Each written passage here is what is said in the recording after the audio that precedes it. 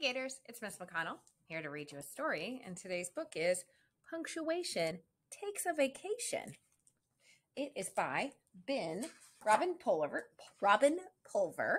and illustrated by Lynn, Rowe, Reed. Punctuation takes a vacation. Day after day, the punctuation marks showed up in Mr. Wright's classroom. Day after day, they did their jobs. They put up with being erased and replaced and corrected and ignored and moved around.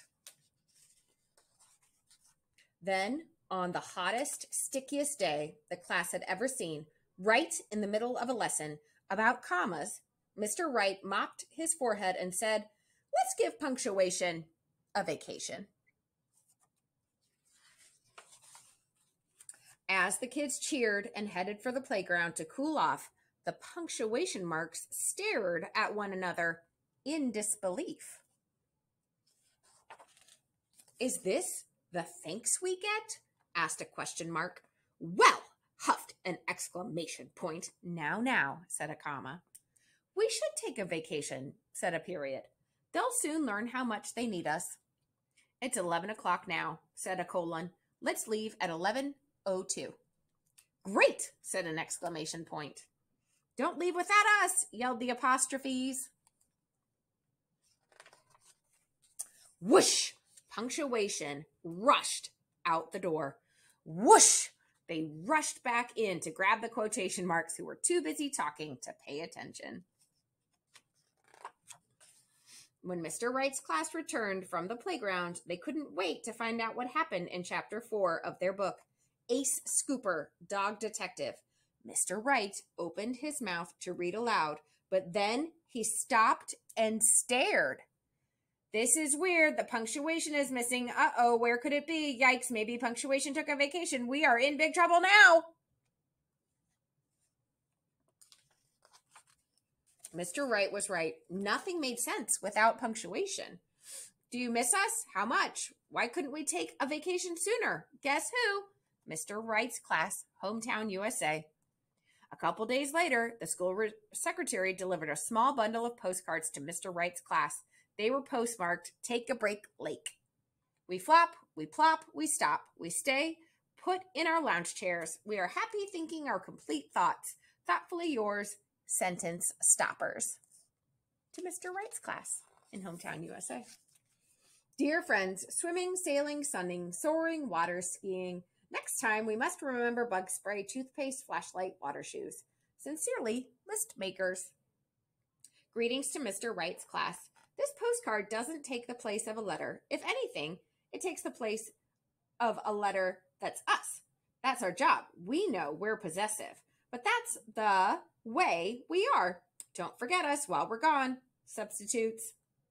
A big hello from Vacation Paradise, where the water is as clear as a well-punctuated sentence. We talk all day, we talk all night. Too busy talking to write anymore. The yakety yaks. To Mr. Wright's class.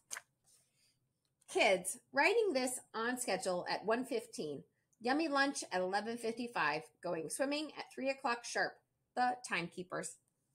Wow, what a ride. You should try tubing. Scary. Fun. Yikes. Hold on. We want Mommy. Emotional us. Dear Mr. Wright's class. The kids guessed who wrote the postcards, and they wanted to write back, but they couldn't write without punctuation. The best they could do was borrow some from Mr. Rongo's class next door, where punctuation seemed to be running wild. Dear punctuation, please come back. We need you. We miss you too. Life at school is difficult without you. We can't do reading, writing, or riddles without punctuation. Chapter 4 of our book, Ace Scooper, does not make sense. We will never take punctuation for granted again. Won't you please come back before 10 on Friday? Mr. Wright says, punctuation, please come home. Sincerely, Mr. Wright's class. Punctuation, take a break, Lake. Urgent! Hurry! So the punctuation marks returned to Mr. Wright's classroom to do the job only they could do. Mr. Rongo's unruly punctuation scrambled back to their own classroom. We have so much to tell you.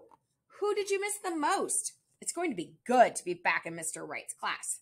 Commas, periods, exclamation points, question marks, colons, apostrophes, quotation marks. Take your places. 10 a.m. Time to study us. Punctuation rules. Quotation marks belong at the beginning and end of the words a person speaks. Question marks come at the end of a question. Use a comma to separate each item in a series or list. A comma also separates two complete thoughts in a sentence. Use an exclamation point after a word or sentence that expresses strong feelings. An apostrophe takes the place of a letter and changes two words into one. An apostrophe is used with the letter S to show ownership or possession. The colon lets you know what time it is. It separates the big guys, hours, from the little guys, minutes. The period is the stop sign at the end of a sentence or complete thought. It also is used in abbreviations. Punctuation marks work together to make reading and writing flow smoothly. Mr. Wright said, "Thank you very much," when we gave him a t-shirt from Take a Break Lake. Did anybody find my missing flip-flops? Where could it be? That's question marks flip-flop? I don't know. It's in my suitcase. I collected shells, stones, blisters, pine cones, feathers, and bug bites.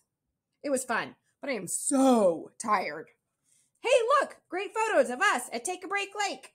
Gosh, it's 2:15. It's time to return the library book I took on vacation. This photo is of me. I stopped 2 sentences from crashing into each other at the corner of Bay Street and Lake Avenue. The end. Period.